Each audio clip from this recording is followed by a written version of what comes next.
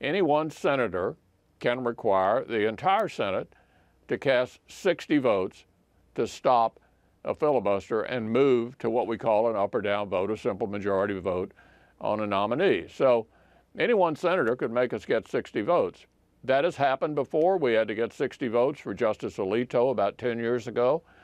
If we have to get 60 votes, I'm confident we will. You just asserted basically that if Democrats attempt a filibuster, you will change the rules and use the nuclear option, correct? No, I haven't said what will happen at that point. I'm confident that we'll get 60 votes. Look, this nominee ought to be treated just like President Clinton and President Obama were treated.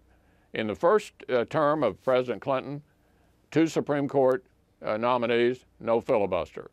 No filibuster. We were in the minority like they are right now. President Obama, in his first term, 2 Supreme Court nominees, my party was in the minority, no filibuster. What we're arguing here for is equivalency.